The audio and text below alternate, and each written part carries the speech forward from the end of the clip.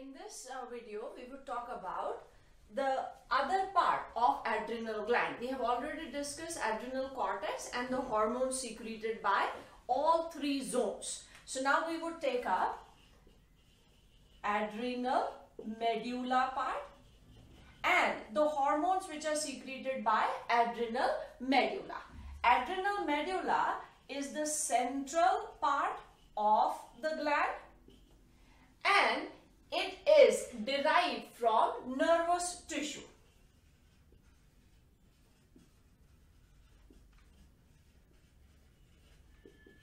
And it is ectodermal in origin. Ectodermal in origin. It has glandular cells and these glandular cells are known as chromaffin cells. Chromaffin cells, these are the glandular cells and they secrete two types of hormones.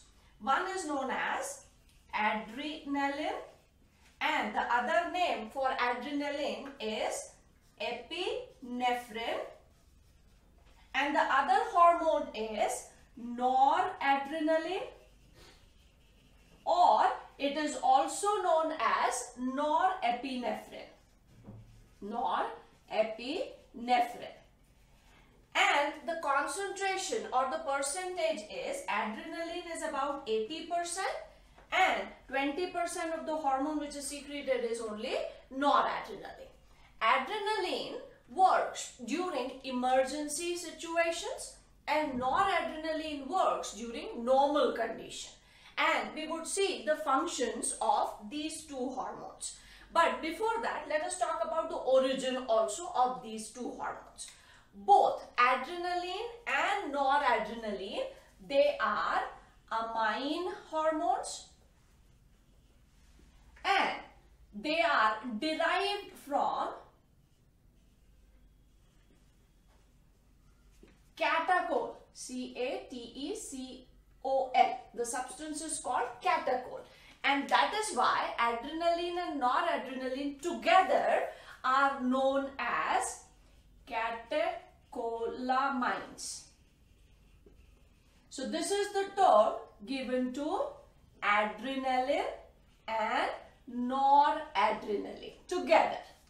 The reason why this term is given to them is they are amine hormones and they are derived from catechol. So catecholamines, catecholamines. This is the term is used when we are talking of both the hormones together. And these two are secreted by the chromaffin cells, that is glandular cells of the central part of the gland which is known as the adrenal medulla.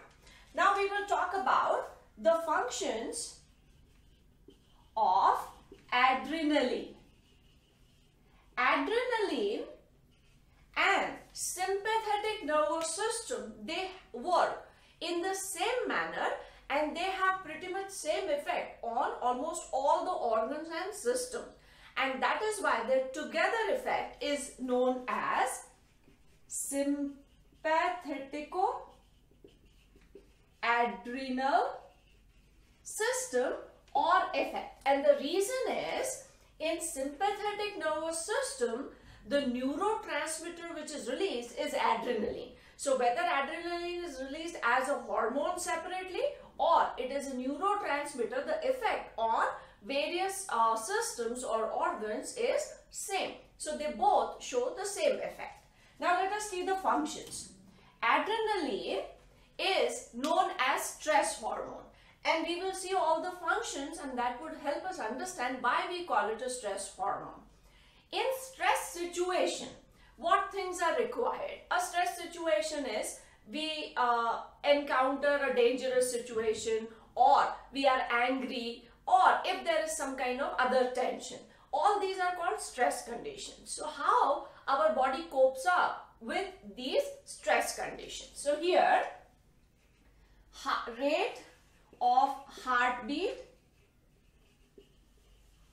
increases, heartbeat would go up. Blood pressure would increase, blood sugar level would increase, blood sugar increases. And how would the blood sugar increase? This is by breakdown of glycogen. The carbohydrate which is stored in muscle and liver gets broken down and glucose is released in the blood, and that is how blood sugar is increased. So breakdown of glycogen is known as glycogenolysis. So glycogenolysis increases. This takes place. Now we are starting with the stress situation. If we are in a stress situation, say if we have to run away from a situation, our muscles would need more oxygen, more energy. So for energy, the sugar level has to go up. If sugar level has to increase, the glycogen should break.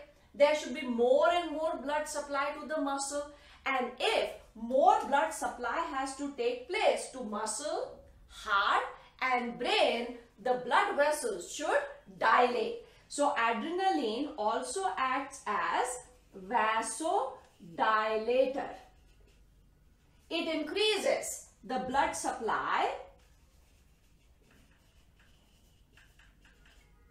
to brain, heart and muscles, so that we are able to work or fight with that stress situation. One more function, it dilates pupil. Dilates pupil. It also stimulates contraction of spleen. Spleen stores blood. So when spleen contracts, all that blood is also poured. So contraction of spleen to pour the blood, because spleen is the blood bank. Blood is stored in the spleen and it contracts so that the blood gets added into the main circulation. Here everything is helping our body to fight with the stress situation. We said that energy requirement is more, so glucose level has gone up. And if glucose is more, blood should be sent to the cells. That's why the rate of heartbeat also increases. But here, if this sugar has to be broken down aerobically, there should be more oxygen supply. So it also helps in increasing the respiratory rate, and it dilates the trachea so that more air can reach the lungs, exchange can take place, and this oxygen can be made available to break this sugar to release ATP. And that is why adrenaline is known as stress hormone, and the adrenaline or this adrenal gland is known as the emergency gland.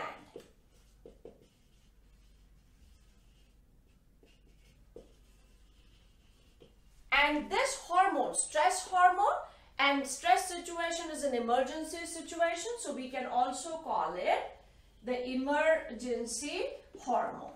That is adrenaline. Now what about the other hormone, that is noradrenaline?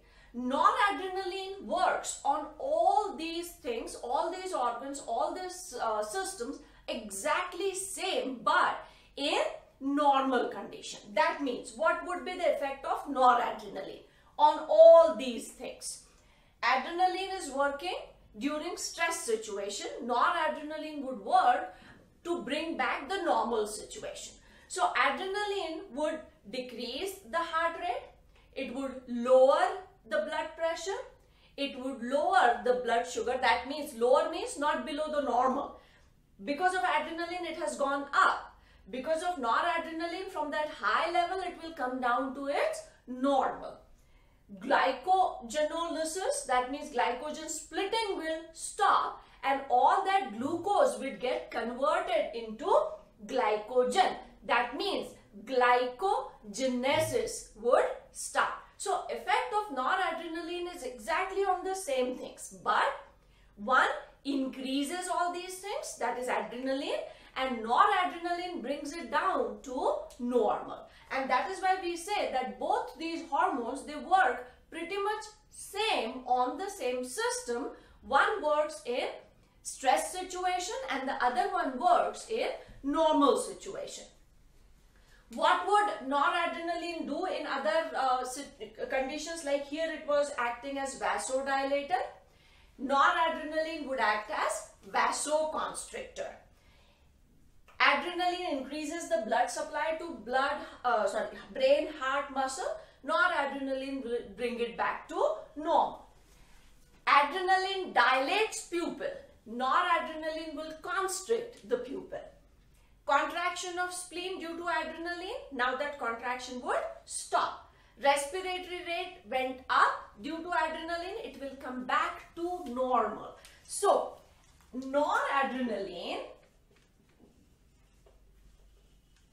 if we have to sum up the function, then it would lower heart rate, it would lower blood pressure, it would constrict pupil, and it will reverse the situation. Instead of glycogenolysis, it would increase glycogenesis. That means synthesis of glycogen, and if glycogen is synthesized, that means that extra blood sugar will be reduced. So it would lower the blood sugar.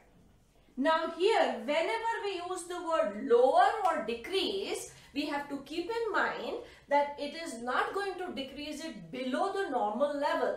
It is going to decrease it from this elevated level to the normal. But here we are saying increase, that means above the normal, and this is bringing from high level to the normal. And both these hormones, they work on all the systems, all the organs. One in stress situation, that is adrenaline, and the other one, noradrenaline, in normal situation. These two are the hormones of adrenal medulla. And adrenaline is known as stress hormone, emergency hormone, and because it is coming from the adrenal gland, the gland is known as gland of emergency. And this gland and these hormones help us prepare to cope up with any kind of emergency situation.